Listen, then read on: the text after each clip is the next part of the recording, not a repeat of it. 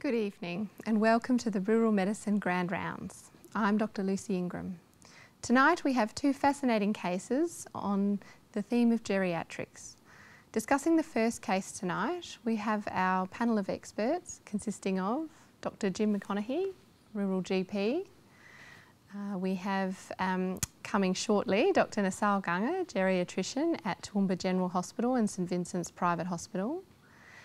Jacquie Graham, a speech pathologist here in Toowoomba, and Dr. Andy Mellis, Rural GP here in Toowoomba also. Please welcome our specialist and expert panellists.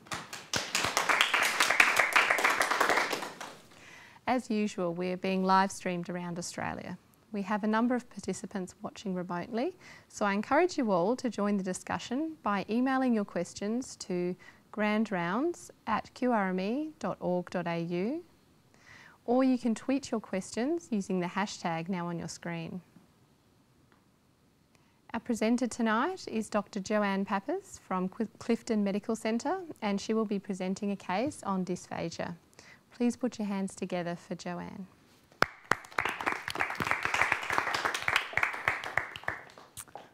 Okay, so I've got the case tonight on dysphagia. It's a pretty run-of-the-mill sort of case. At Clifton, we look after both the nursing home high-level and low-level care. So this is Mrs. DT. She's a 95-year-old woman who lives in the nursing home at Clifton, and she's been there since December 2014. She's actually in high care. She was admitted to the nursing home after a fall at home, where she actually suffered a fractured neck of her femur on the right side and also a distal fracture of her radius also on the right side. Prior to that, she was actually previously living independently, but was quite malnourished on admission to hospital, and she didn't progress well enough through rehab to enable her to go home. So she was doing quite well being a 94-year-old in the community living at home. So her past history is she has ischemic heart disease, hypertension, she has an aortic valve replacement, she has a pacemaker, osteoporosis and osteoarthritis. She does have some impaired cognition, and she's also incontinent of both faeces and urine. Her medications are as follows. So she's on astaxanthin, eprosartan for blood pressure, isosorbate mononitrate, metoprolol and verapamil. Her social history is she has one daughter who lives at Allara, one of the small towns near Clifton, and she visits almost daily. She's also the power of attorney for Mrs. DT. She's been widowed for a number of years, and as I said previously, she was living at home alone, and she's also a DVA Gold Card holder. So on examination, Mrs. DT is a thin, frail, older woman, and she spends a lot of time in bed. She's alert and responsive, but she's often sleepy. She does have some degree of cognitive impairment, but she lacks the capacity for decision making. Heart sounds dual, chest, mild crepitations at the bases, but adequate air entry. Abdomen soft, non-tender, no masses with bowel sounds present. She's got no edema in her lower limbs. And in terms of, she's 47 kilograms at the moment, so she is quite a little old lady. So basically the investigations with her was a gradual progression with her dysphagia was noted by the nurses. Basically, she was taking quite a long time to get through all of her meals. She was coughing after each mouthful, and they were monitoring her weight, and she was having trouble staying with a stable weight, so was losing some weight. And we actually have a speech pathologist that comes down to the nursing home, and we referred her to be reviewed there. So after her review, the suggestions for Mrs. DT was that she could feed herself most of the time. She uses a thick spoon with a curved handle. She's on a V4 diet and T3 fluids, and she's managing this quite okay. She drinks with a two-handled feed cup with a lid. Meals are quite a lengthy process, and often she needs prompting to swallow, and someone is generally present when she's having them. She does take all her medications whole, but again, it's often quite a slow process, and someone's watching the whole time. So the follow-up for Mrs. DT at the moment is we are having a regular review with speech pathology every 3 months, and we also, myself and the other registrar, look after the nursing home patients. So she is reviewed regularly on our nursing home rounds.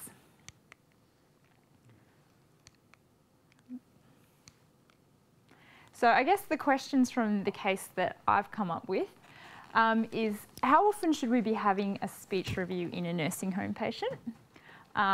When would be the ideal time to review a patient living at home?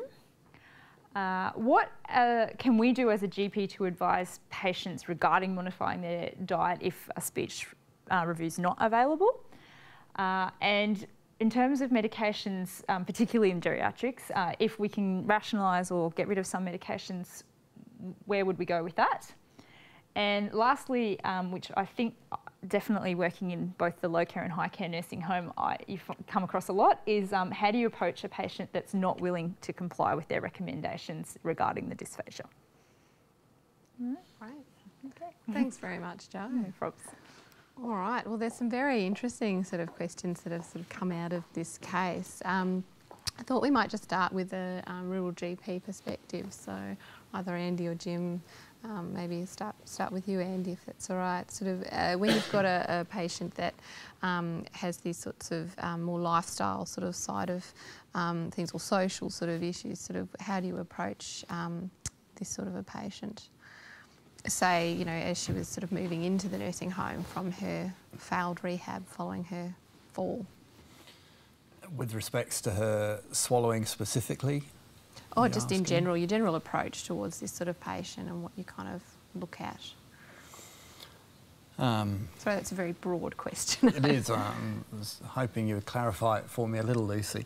I mean, as regards to her speech, I think as our experience is it's often led by the nursing staff, because they're the ones that are so directly linked with medication administration, meal times, feeding and the assistance in nursing. So my experience with that is that they would be the ones that are guiding us on realising that there's an issue and asking if they can get approval to seek speech therapy review. So my experience of my role as the GP in that is it's very much a case of being available to the staff who are actually dealing with the patient hands-on and being acceptant of the fact that they're in the best position to gauge that, and if they feel that there's an issue they're detecting, then absolutely we would seek speech therapy review on that. I'm certainly not going to pretend that I'm in the best place to make that judgment on those sorts of issues. So that's how I would approach that particular issue in that area. Do you have any other particular facets of the case you were looking to draw out, Lucy? I wonder about this lady living at home beforehand and after her fall and trauma, unable to return home. You know, were there things maybe leading up to that presentation that as a GP we might have sort of alerted to? Do we think that the dysphagia is a new problem, or do you think that's something that maybe wasn't recognised by her daughter caring for her at home? Or? I guess that's the unknown in the equation, isn't it? You'd really need to know your background knowledge of that patient and how often you saw her when she was living independently. Was she presenting with risk factors in terms of recurring infections, or to try and gauge that? If she was quite independent and didn't have too much contact at home, then yes, she may have been blissfully unaware. And Jim, anything you wanted to add to that? Well, I think as a GP I'd be looking, other than at the dysphagia, I would be looking, you say she's incompetent to make decisions and her daughter's got power of attorney. I assume that means she's got an advanced health directive, or is she just power of attorney for legal matters or health matters? I'd clarify that before we try, hopefully before we get her into the nursing home or soon after. I would assume that post-operatively or operatively, when she had a neck edema done and all that sort of stuff, the anaesthetist is looking down her throat if this dysphagia is a new thing or an old thing. Did he see anything? That would be one way of trying to find out what's going on there. I'd be asking for the discharge summary from whichever hospital she had that surgery in. Did she have the basal crackles at that time? Did they look at that? Did she have chest X-rays? What's her renal function? Before she's all coming to me, there are quite a few unknowns in this that you need to look at. And then, assuming the daughter does have power of attorney and the lady's made an advanced health directive, things like dysphagia, how far are people prepared to go? I mean, before we talk to the speech therapist or pathologist, it would be nice to know whether this lady said she refuses gastrotomy tubes, refuses anything else, all those sorts of things. You know, what are the limits of where we're aiming with this lady? Did the physios try and get her mobile and they've given up and said that's not going to happen? She's a bedridden lady for the rest of her life. And at 95, that's not likely to be long. So I just want to know some limitations on what I can aim for, what I can and can't do with her. Right. And if we come to the first question, how often should we have speech review in a nursing home patient? What do you think, Jim? I would defer to a speech pathologist on that. Let's ask Jacquie, our speech pathologist. Well, that's a fairly broad question, and it is very dependent on each case. I'm one of the speech pathologists that go out to Clifton, and we originally would go out once a year, and that has now changed, and we are out there every 3 months, as it said in the presentation. But for the residents out there, some may be seen every 3 months, some every 6 months, and some once a year, depending on the severity of their dysphagia and the likely change that we might see within a time period. And that would be how we would plan our reviews. What do you think about a check on admission? I think that's a very good idea.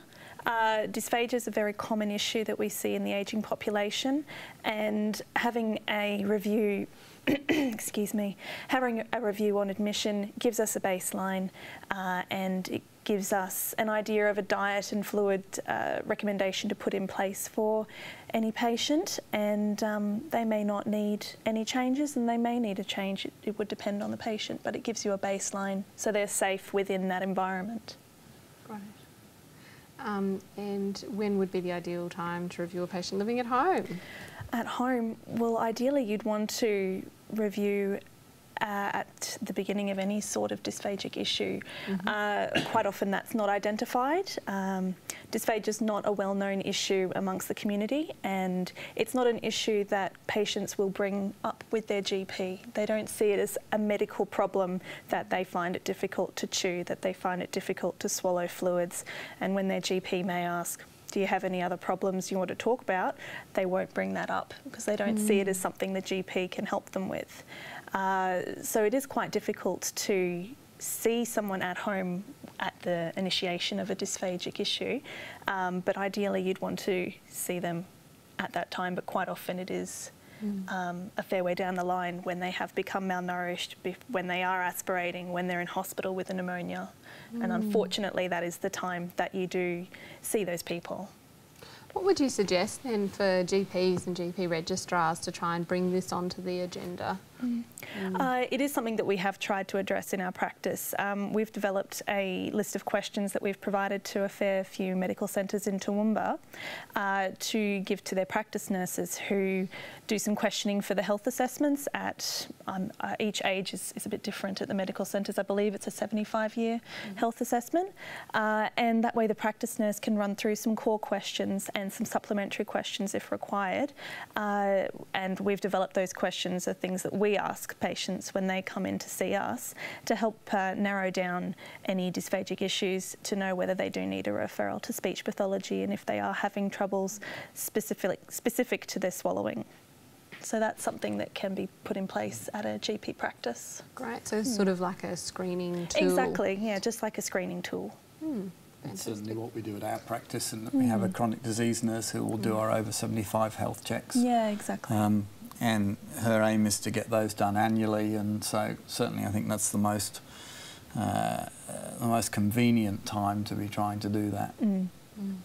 Yes, because they are in the practice at that time and they are going through that whole questionnaire case history process. Absolutely, it's a natural process. Exactly, and it's something additional that we provided as speech pathology specific. Yeah. Great.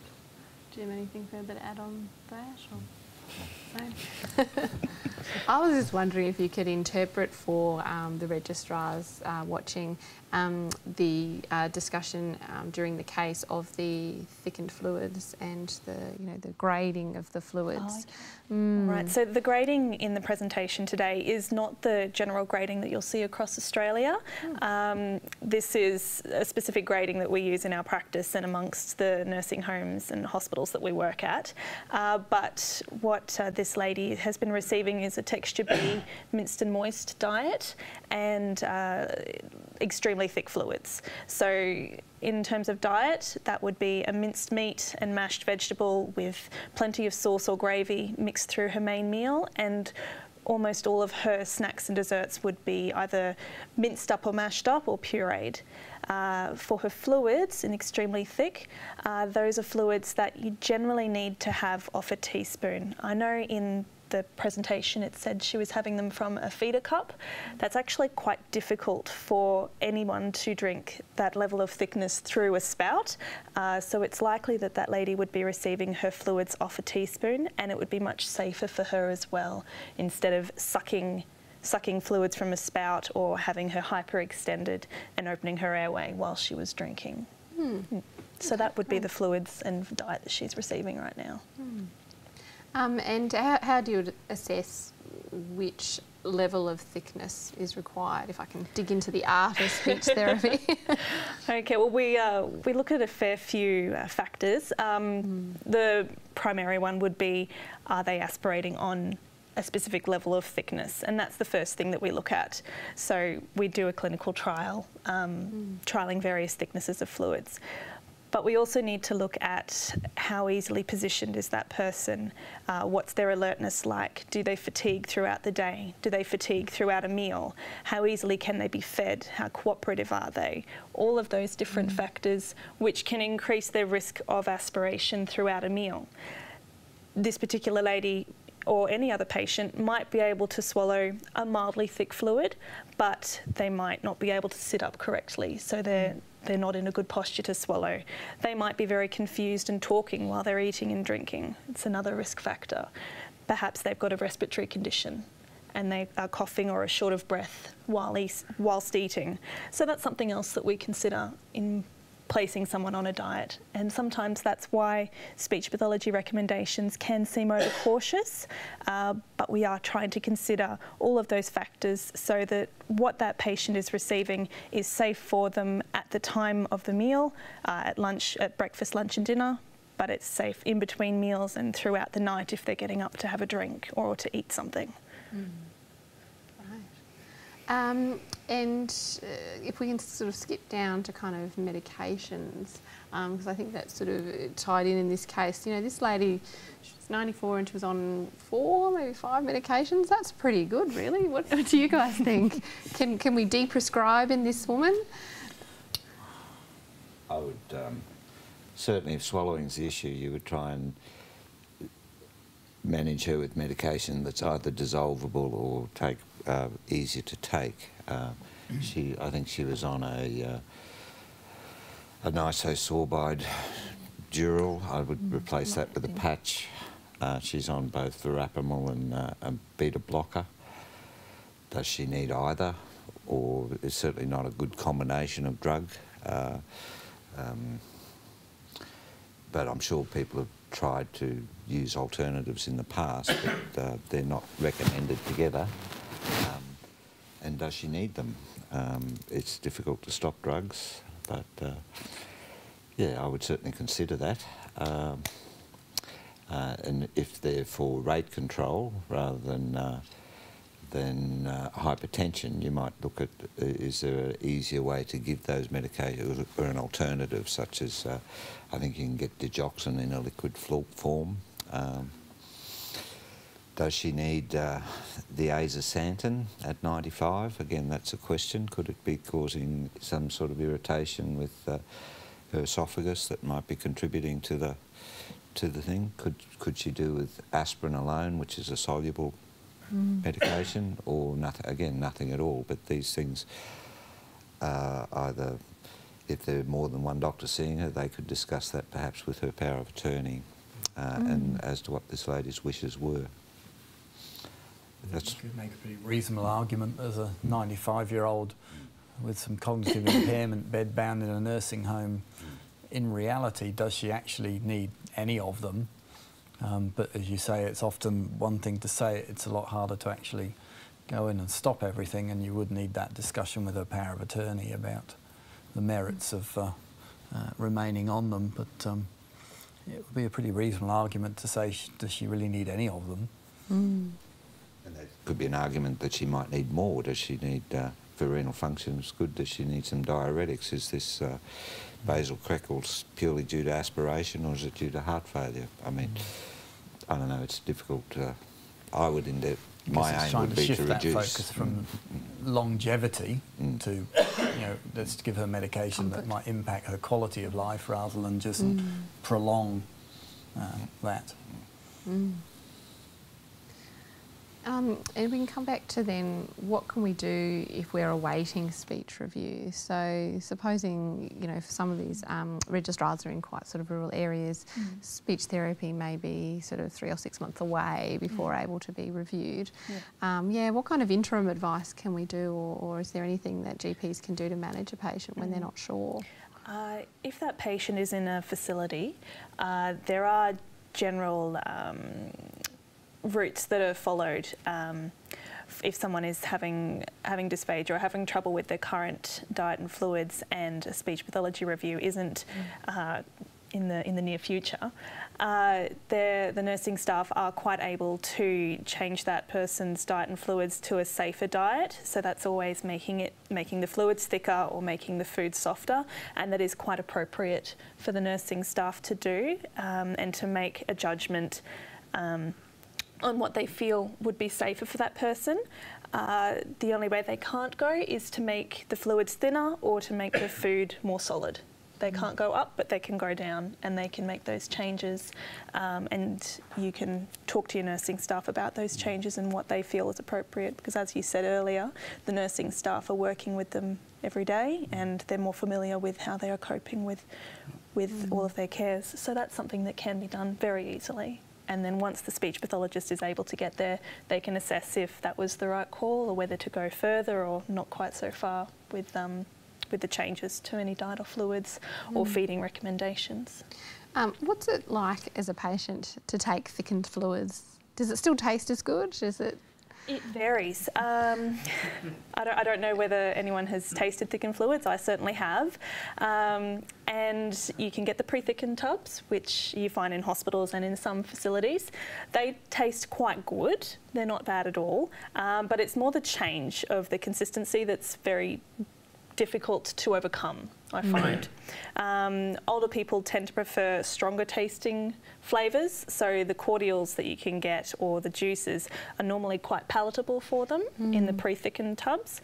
It's when you have to thicken them with a powder that sometimes you get a little bit of resistance, because powder thickeners, or there are some liquid thickeners as well, do tend to change the taste a little depending on the thickener, and they change the colour, and I did say they changed the taste, didn't I? Yes, change the taste and change the colour.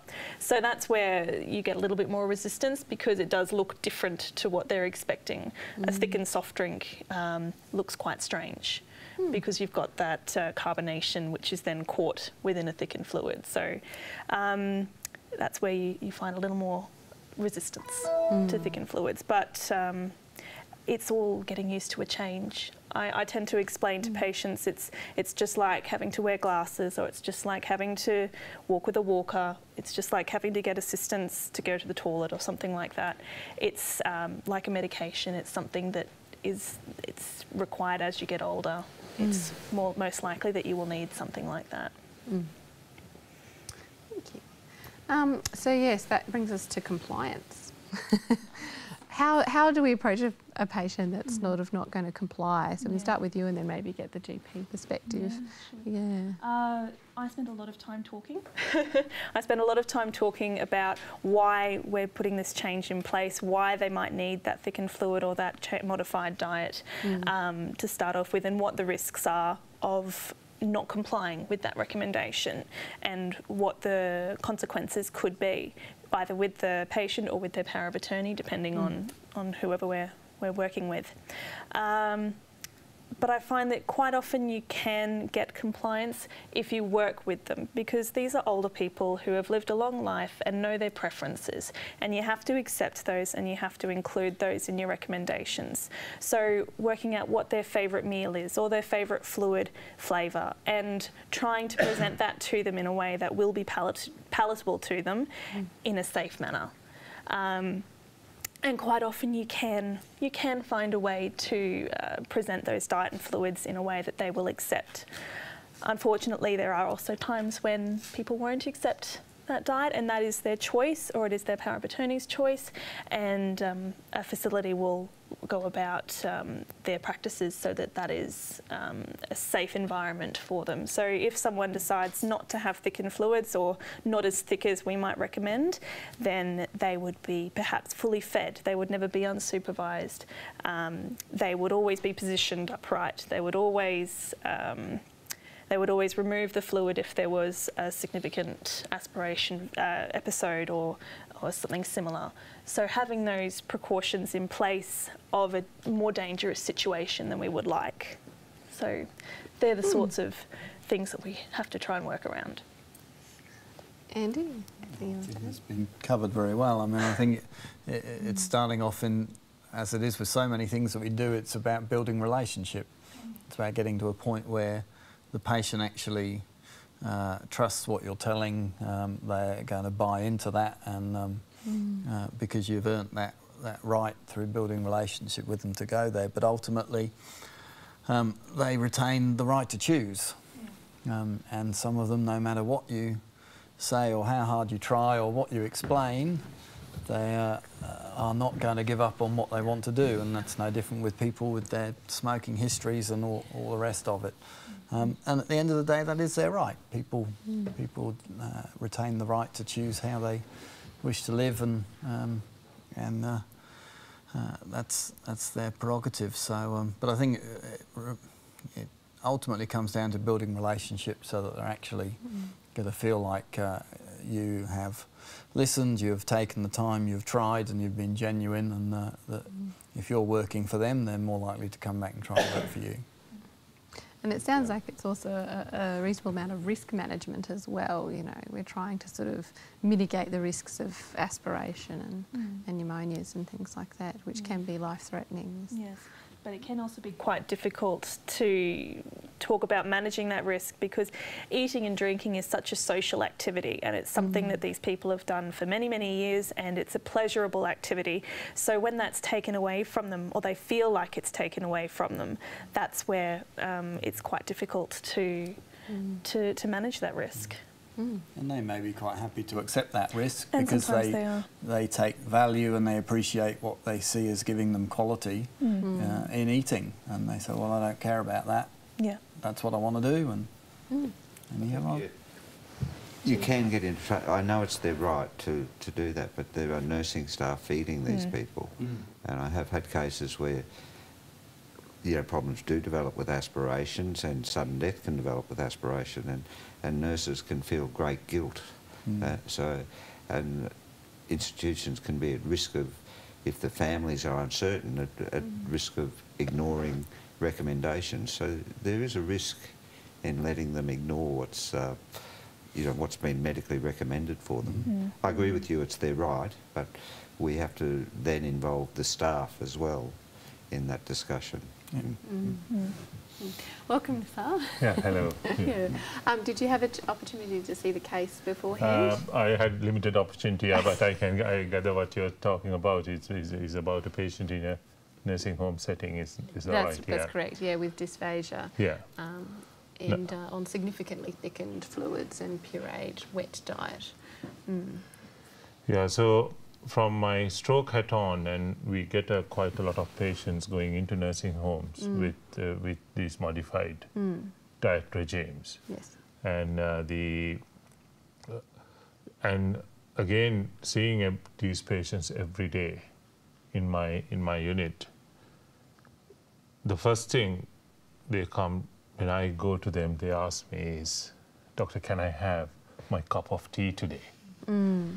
And so then I turn to my speech pathologist, and I always go by their recommendations, and I go back and say, "Look, it's unsafe for you to have this much of these normal diet, and I'll give you that as soon as possible, but not now." But again, comes into in geriatric medicine, most of the things what we do is all about quality of life. Now, in a situation where I feel that we are coming to a more palliative state as such, and aspiration pneumonia doesn't become a priority at that point of time, that's a discussion, communication is so important. And I think I get my speech pathologist's opinion, and I value that very much. But with that, at the time we decide on a palliation, then discuss the family regarding what is the best for the person. I always ask, if your mom was here, able to speak to us, if the person is aphasic, what would she want? And she would say she would want to have a cup of tea today and die tomorrow. And if that was the case, it's reasonable to suggest that, well, if that was the case, we'll take that risk. But unless we make that very clearly regarding the palliation, for a person who wants to live, it's a huge risk to take for someone to eat and drink. And in that situation, the communication I have is, this might not be for the whole of your life. It might be for a couple of months that we need to stick to this plan as such. And so get them on board with it. I agree with Jim's suggestion that so often we have these wonderful discussions with the family, but doesn't get communicated to the nursing staff. When they go into, it's not just about speech therapy, it's about advanced care planning. And we spend hours of making decisions. We should not resuscitate if something happens, but doesn't get communicated to the nursing home staff, who are the poor people who it might be. And if I was the nursing home nurse who would manage that, I would have no option but to call up ambulance crew to call up. I think in geriatric medicine, what I find is, more than anything else, the communication is the most important thing. And as a group, we lack that at this moment of time. We can improve on it. And maybe the system is not refined properly to have that. That's what I feel. And the speech and the swallow. And I also don't know the other thing, whether you have discussed it so far, how many speech pathologists we have in the community to do all that, to cover all our nursing homes as such. So particularly in the rural areas, you know, it can be difficult to come across. Is that your experience? Exactly, yeah. Now, if somebody asks me, I'll have 100,000 to spend on my unit, let's not go to the community as such. In Toowoomba, the main base hospital, I would spend on 2 more speech pathologists. The priority at this moment of time is because of the dysphagia they don't get much time to deal with the speech aspect of it as well. And when the nursing homes, I visit a couple of nursing homes and most of the places it's very difficult to find a speech pathologist because either there's no funding or whether there's no, maybe there aren't enough of speech pathologists in our area. If I can change tone a little bit, we talked about sort of doing a clinical assessment for the patient's dysphagia. What about imaging? Do we do barium swallows much these days? Is that the Yes. method of choice? Yes, we still do barium swallows, or a modified barium swallow is what the speech pathologist will do. And that simply means that we will not only put fluid, give barium fluid to the patient, we'll also give them barium-coated food.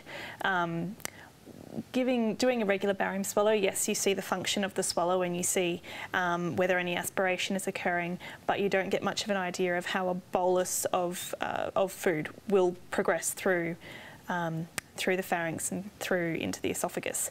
So we also try several different textures of food in a modified barium swallow, which is lots of fun for the patient. Does it taste all right? No. I can promise that one, it doesn't taste nice, but most of the time our patients are very good sports about it all. But there is also a video, I'm having an endoscope that you can do with your ENT and to have a look down at the top of the pharynx and see how the swallow is occurring there. So you can also do that, that sort of imaging. We don't do that one quite so much because you do need access to an ENT to perform that process, whereas it's much easier to access a radiographer at an X-ray department to perform a modified barium swallow.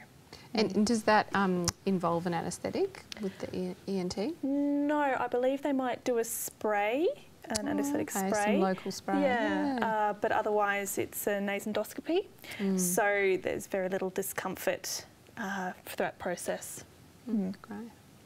And the other thing I was going to ask about, you know, if the patients are sort of not keen to be using modified textures, you know, and perhaps maybe not so relevant in a 90-something-year-old, but perhaps in a younger patient, maybe post-stroke, would you look at surgical options like bypassing the swallow entirely, like a PEG or something to that effect? So the PEG, it sounds very simple when you think about it. Yeah, and you bypass the swallow and you get a tube in. And that is a procedure that we don't rule out, but have to be thought very carefully before you actually proceed to a PEG. Because talking about PEG, the perception, usual perception amongst the general public, and to that extent some of the healthcare workers as well, is because we are bypassing the throat, that the risk of aspiration is minimal. And in fact, it's not the case. And the studies have shown it's got this kind of the same risk as you having a tube, a nasogastric tube. There are a few things we tend to discuss with a patient before we proceed to a PEG tube. The first thing is the misconception of lack of aspiration.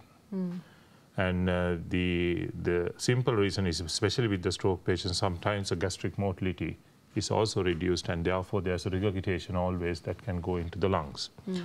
The second issue associated with that is the risk of the procedure itself. Although it sounds a simple procedure, I've seen patients having had a perforated viscus as a result of that, the gastric, and I had seen 2 died within 24 hours. It's a very rare occurrence, but it can still happen. Then superbugs like MRSA and these infections can set in that place, and that can take a longer time to recover as such. So the relatives and the patients needs to discuss regarding all these options as well. And also one of the issues we have is that at this moment of time, the nursing homes do not have the capacity to manage nasogastric tubes. So if a person is to be discharged from hospital to a nursing home, we have to proceed with a PEG tube unless they have made recovery. So rule of thumb for stroke patients is that we give them 3 weeks. And if during that 3 weeks, if someone is improving on their swallow, we would give them further 1 or 2 weeks. But by the 3rd week, there's no improvement at all. Then is the time, probably the time that we think of a tube. And I have had many patients who have had PEG tubes, gone into nursing homes, made an improvement, which had come and got the tube removed as well. So having a PEG tube does not mean that for the rest of their lives, you might have that experience as well, could probably take that tube out. But again, the practice is that even if you are completely independent with your swallow, you leave the tube in for another 30 days because you do not want to take the tube out and then the next day find out the patient can't still swallow.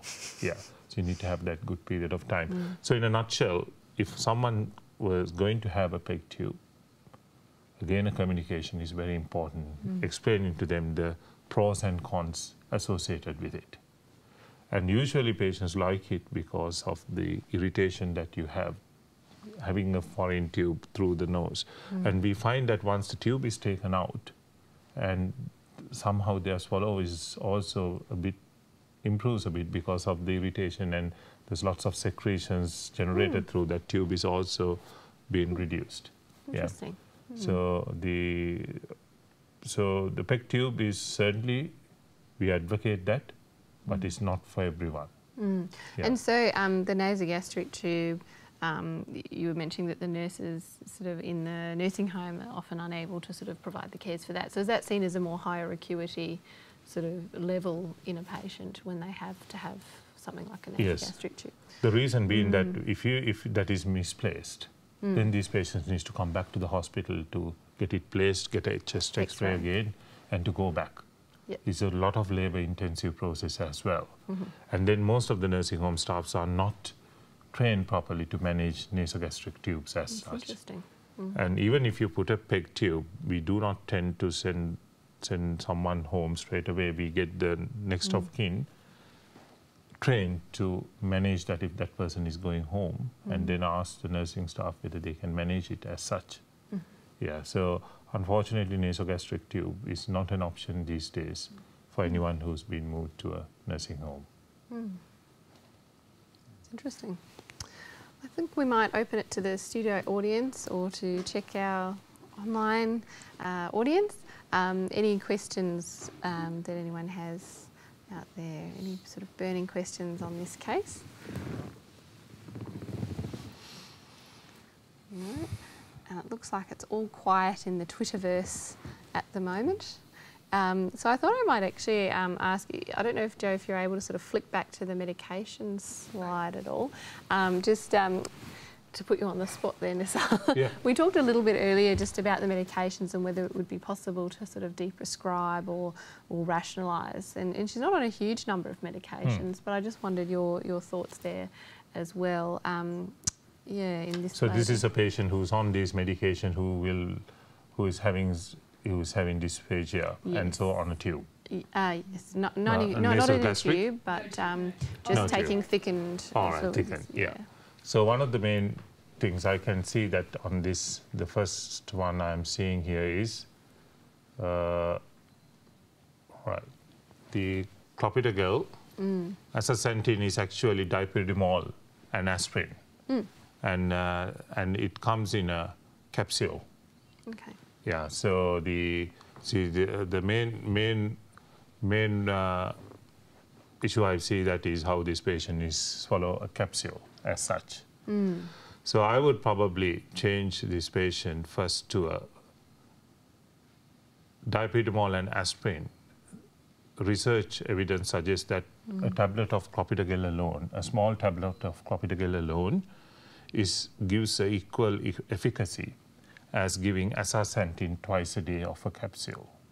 So you change 2 capsules to 1 small tablet. And probably clopidogrel can be, I'm not sure whether we got a pharmacist here, and can be probably crushed as well and oils mixed. And then I also see isosorbide mononitrate slow release, 60 milligrams one. Now slow release tablets again cannot be crushed because then we need to think of whether there is anything else that disintegrating sublingual isosorbide mononitrate is a possibility that we can use. Then metoprolol 25 milligrams twice a day. Again, someone who's having swallowing difficulties, rather than giving tablets twice a day, we could certainly think of, if this was specially given for heart failure or something like that, then can be easily be converted into a bisoprolol equivalent tablet of bisoprolol, which is again a beta blocker, which can be given just once a day. And then verapamil 120 milligrams, again that's a slow release tablet. So I've seen a lot of tablets here, slow release, which cannot be crushed. So these can be maybe verapamil. There are some versions that can be given as liquid forms. So looking at this, I will be thinking I'll be changing 4 of these 5 medications. And it's all about, at this point of time, person going into a nursing home, trying to micromanage the medications to give them another 6 months of a prolonged life expectancy is not the right thing for that patient. I would rather give that person a 1 year of good quality of life, rather than trying to micromanage their problems, and hopefully it's not worth to give that person a 3 years of a very poor quality of life, rather than achieving a 1 year of good quality. Again, isosorbide, you can easily do that with a patch, and that patch can be changed from one to another. And so this medication list can be easily optimized. And I had the experience of visiting some of the nursing homes which I have audited. And out of the 60 patients I've seen, 45 patients, I actually reduced the amount of medication. Another 12, I made it unchanged. And only 8 patients, I actually had to start on a new drug. And the problem is that these patients were started on medications maybe 15, 20 years ago.